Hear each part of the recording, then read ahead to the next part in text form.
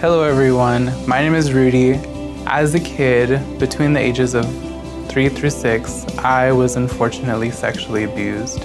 Living my life, I was still hurt from being abused, and I felt like I couldn't tell anyone.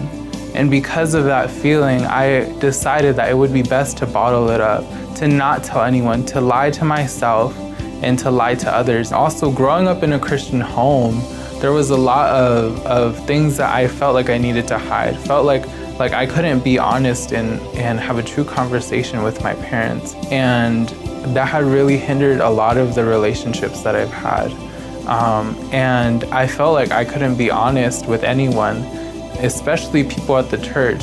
And it wasn't until I had gone to high school to where I just decided to claim the identity, to claim that I was homosexual and that's the only thing that I could be. When I came to the way, I realized that there was a lot of freedom for people who were dealing with alcohol or drugs or anything else.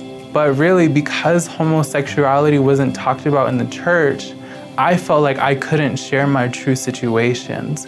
So every time there would be an altar call, I would go up for my anxiety, my depression, and all of these other situations that were byproducts of me being abused and the spirit of homosexuality.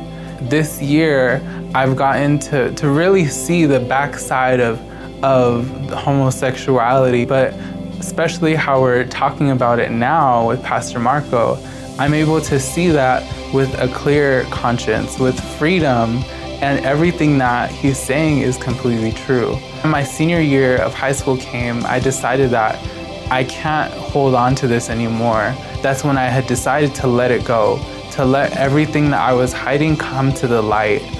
I was able to finally release what I had been holding on to so long, and I was able to get my freedom from there.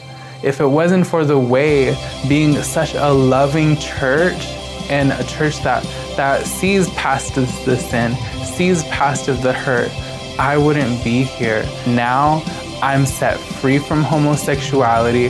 I'm set free from pornography.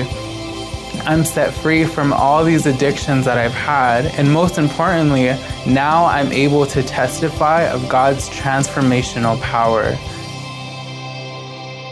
What an incredible testimony. Rudy's life was changed and transformed.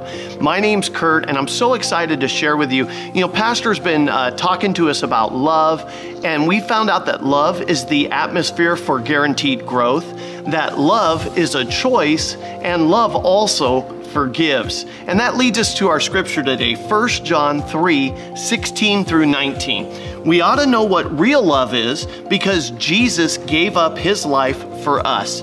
So we also ought to give up our lives for our brothers and sisters. If someone has enough money to live well and sees a brother and sister in need, but shows no compassion, how can God's love be in that person?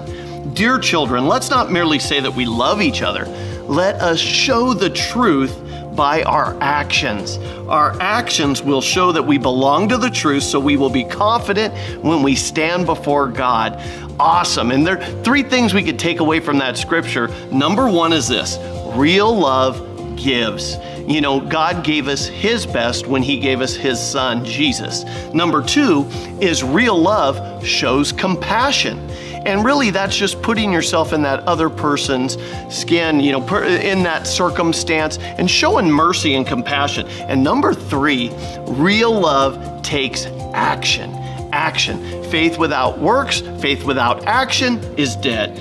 So I'm so excited that we're going to have a special offering on October 2nd. We have an opportunity to show compassion, take action, and give when we have an opportunity to build the playground down at the Arrowhead campus. It's going to be amazing. And what we need to do is prepare to give our best. Remember, October 2nd is the day for that special offering. Super excited. And there are 3 ways to give. The first is the Way World Outreach app. Super simple, super safe, easy. You can even even set up recurring giving. The second is the way.gives with an S, the way.gives. Again, follow the prompts, safe and secure. And the third is come down to the church Monday through Friday, 9 to 5, and you could drop off your check or cash or credit card here at the office and we can take it then. But also right now we have the worship team coming up for one final song. And as they do that, you have an opportunity to take action, to give and show compassion and bring your tithes and offerings forward and drop them off in a kiosk right now. God bless you.